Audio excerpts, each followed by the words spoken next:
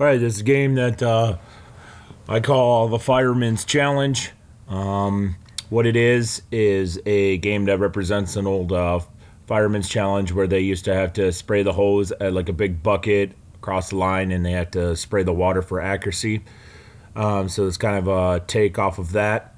But as you can see, this blue line here is a rope, a long jump rope that I have tied on the basketball rim on one side of the gym and all the way tied to the other basketball rim in the gym. So this is going all the way across the gym and not on the floor. Now on that basketball, on that net, I should say, on that net, what I have here is a beach ball. So we'll put in a beach ball here.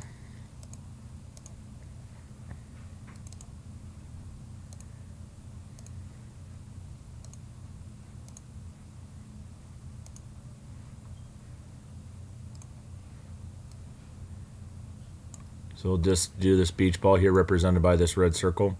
So essentially what I got here is this beach ball that is tied to the rope with a baton. So on this circle here, on this beach ball, I have an old baton. I have a baton with a rope strung through, and then I have it duct taped to the beach ball. So the beach ball can move up and down this line. Up and down this line, okay? And again, it's off the floor. Now the object of the game is for each team to throw the ball, throw like a yarn ball at the beach ball and get it to move up and down each team's side. So I usually have it start right in the middle here. We'll get rid of this guy here.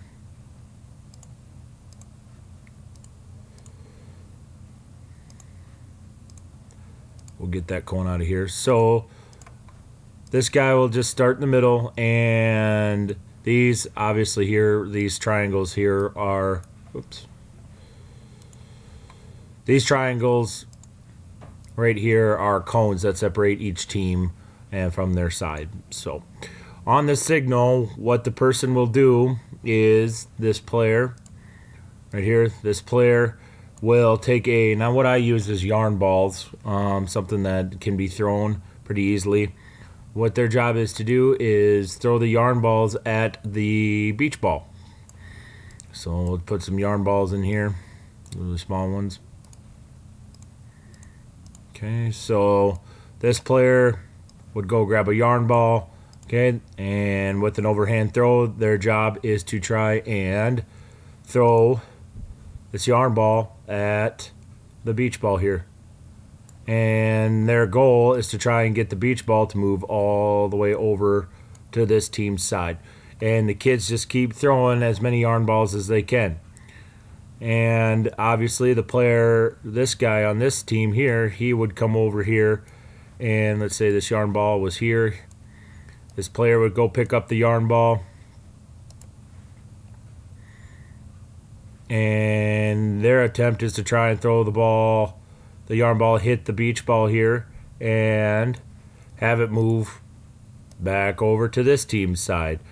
Now the way I play it is that with the older kids, like 4th and 5th graders, I use like a baseline to where they got to get it across. So for instance, like we have our back line here, baseline where they would play, and I'll draw another line over here. So here's our baseline, just kind of an example. So the kids would do is they keep throwing, and if the ball goes back and forth and moves all the way across to this line, well then the team over here would win. The team over here would win, whereas if the kids kept throwing and they got it to move all the way across to this line, then obviously this team would win.